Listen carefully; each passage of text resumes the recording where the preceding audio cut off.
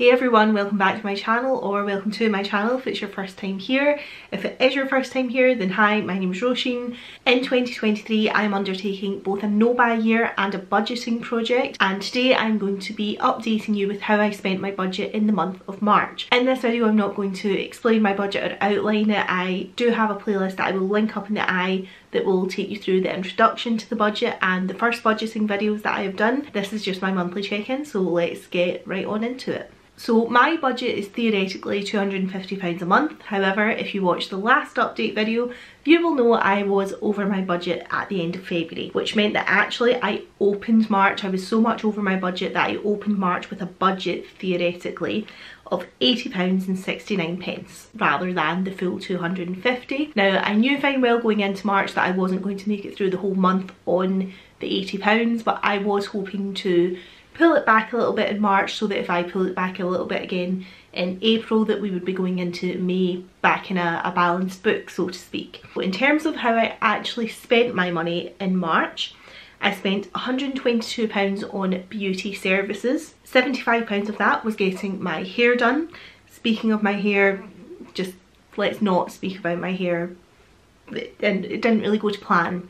Still learning how to work with this fringe, despite the fact I've had it for ages now. Trying to get it to kind of swoop into the rest of my hair when I curl it. We went a little bit Orphan Annie today. It was meant to be a kind of 1920s bob vibe. Didn't really work, but let's just not discuss that.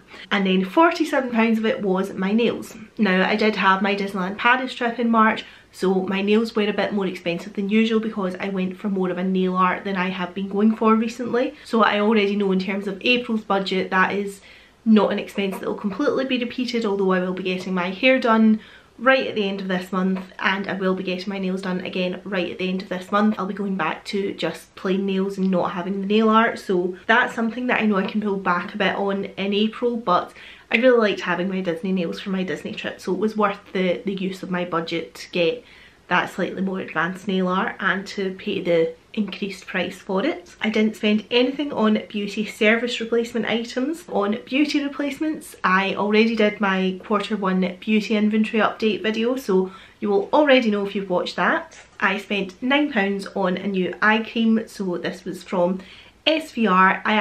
So I bought this in France, it was about €10. £9 is what came off my card in pounds for it. But when I was looking this up to link it in the description of my Q1 inventory update, this is like £16 on Sephora. So it's funny, like I feel like now, like going to the US used to be such a thing in terms of getting brands that we couldn't get here, whereas you can get most of the brands here now.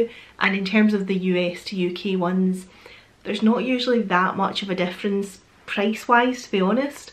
But yeah, this is significantly cheaper to buy in France, so SVR is maybe a brand to be aware of if you are in a French pharmacy. We went to City Pharma, I think. I will link the one that we went to down below. Lauren I did the Disneyland Paris part of the trip organising, and Lauren did the Paris part of the trip organising, so she did the research, found out that the one that we went to was kind of the biggest and the best one overall in terms of like the more central ones, so I will link it up down below. But yeah, SVR is a French pharmacy brand that is definitely cheaper to get in a French pharmacy than it is to get it in the UK, or probably the US as well, so maybe just one to be aware of if you're going to France this summer. In terms of socialising, I had quite a quiet month because I was away. I was actually only away over one weekend, but the weekend before I was away I was getting ready to go away and whatever, so I didn't do much socialising. I only spent £18.35 in socialising in the month of March. I didn't spend anything in work lunches, which is very exciting. That's something that I want to keep going with. I want to be taking my own lunch, not spending money buying lunch at work. I didn't spend anything on experiences. On books and entertainment, I spent £13.48. I bought 2 books, so I bought these two, Trespasses by Louise Kennedy and Medusa by Jessie Burton. As you can see, they were buy one get one half price in Waterstones, so £13.48 on these 2 books. And then the last category is homewares and stationery, and I spent £19.33. And that was on this egg that I bought in Paris. So it's actually an egg that had chocolate inside it, and it's It's kind of funny because I bought some macarons as well, which came in a tin, but I haven't counted them because I wasn't buying them for the tin. I was buying macarons, they just happened to come in a tin, and I'm sure I'll make use of the tin, and it's a nice enough tin, but it's not like something I would display. So I just kind of counted that as like a holiday expense, whereas this, although it's kind of a similar thing in that it's a container as such that had something edible in it, I did decide that I had to take this from my budget because I was buying it as a thing that I was going to display as a homeware, as an ornament, rather than buying it for the confectionery. So it was from this brand, Comtesse du Barry, and this is what it looks like. I think it's super, super pretty. So it was 20 something euros, so 1933 is what came off my card.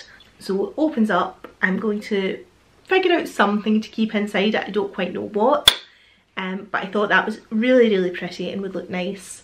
Well, did look nice over Easter out on the mantelpiece downstairs where I ended up living. There we go, can you see that? I've popped it in the background there. So I thought that was really pretty, but I did feel I was allowed to buy souvenirs on holiday as per the rules of my no-buy, and I didn't need to take holiday expenses or souvenirs from my budget. But I felt like that, if I was honest with myself, I was buying that as a homeware. I'm sure I'll always remember that I bought it on that trip to Paris, but like, it didn't really count as a souvenir in my head. My next couple of videos will be my pack with me for Disneyland Paris, my Disneyland Paris vlog. I keep calling it Disneyland Paris, like I'm not a massive Paris person, so to me the trip was far more about Disneyland than it was about Paris, but Disneyland and Paris. But anyway, the pack with me for the trip, then my Disneyland Paris vlog, and then I will put up my haul video and I'll show you what I bought before I do my next check-in for my no-buy, just so that you've got the context of what I bought on holiday as my souvenirs, and then also the context of this, what I took from my budget before I check in about how I felt about my no-buy, because that was the first holiday that I've been on since the start of the year where I was allowed to buy souvenirs under my no-buy, and you know how that kind of felt. So that video will be coming, but those other videos will come first, just so that you've got the context for that. But I didn't feel that that counted as a souvenir, or even that I was buying it for the confectionery inside the way that I was buying the macarons for the confectionery, and that then just kind of counted as like holiday expenses, like buying sweets on holiday. That felt like it was bought with a different intention, and I think it's important for me to say that was a thought process that I had, that although on paper the things were very similar, there was different intention behind buying them. And it's important to me, if I'm going to do this project, to be honest about whether I think things do need to be coming out of my budget or do count as souvenirs when I'm on holiday, or whether, because it's not an exact science, I think, especially because I have said that under my no-buy I'm not allowed to buy things that I'm just buying because I want them when I'm on holiday, but I am allowed to buy souvenirs. Like it's quite a grey area that I could have totally abused. But I don't really feel that I did that, and I feel like this is an example of me not wanting to have used it. Like, I could have just called that a holiday expense because it had something edible inside it, but I've made the decision that it had to come from my budget because I didn't buy it for that reason.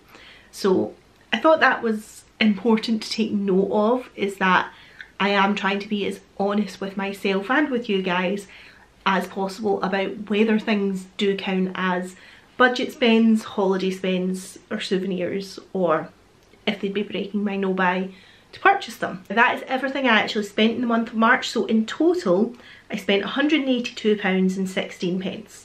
So if I opened with a budget of £80.69, I was still £101.47 over my budget technically. As I said, I knew I wasn't going to make it through the month on £80, but if my budget should have been £250 if I hadn't overspent in the previous months, I didn't spend the full £250, so I have clawed it back a little bit, which was what I wanted to do. And it means that I opened the month of April with a budget of £148.53. Now, I already know I think I'll probably spend my full £250 in April.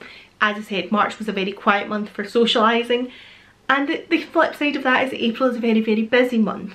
So I've got plans every single weekend. I'm actually filming this right now, then heading out. I'm going for a Sunday lunch, which I am very excited for. Obviously a red lip was probably not the best choice for going out to eat, but it is what it is. So I've got a lot of socialising to do in the month of April, so I feel like I'm going to spend quite a lot in that category. I will be getting my nails done and I'll be getting my hair done. They are both expenses that I probably could have done without this month, if I'm totally honest, but I have a conference right at the end of April for work, so I want to get them done before that. But I'm hoping, because I'm getting them done right at the end of the month before my conference, that I'll maybe be able to, not so much my nails because obviously they grow up and grow out and need redone, but I'm not planning to get my hair done in May. I'm planning for that theoretically actually to be July before I get my hair done again, after I get it done at the end of this month. So, you know, we'll see what happens, but I am hoping that, although I think April is not a month where I'd be over my £250 of budget if I had opened with the full £250, you know, I am still hoping it'll be within the 250 mark, but I don't think I'm going to claw it back that much in April, so I think it'll actually be hopefully the end of May before I will have clawed it back and theoretically be opening June with my full £250 and be back on balance that way. That is what I'm aiming for. As I said when I went over the budget in the first place, I am trying not to get too stressed about it. I'm trying to kind of hold it quite delicately and just, you know, let it be what it is.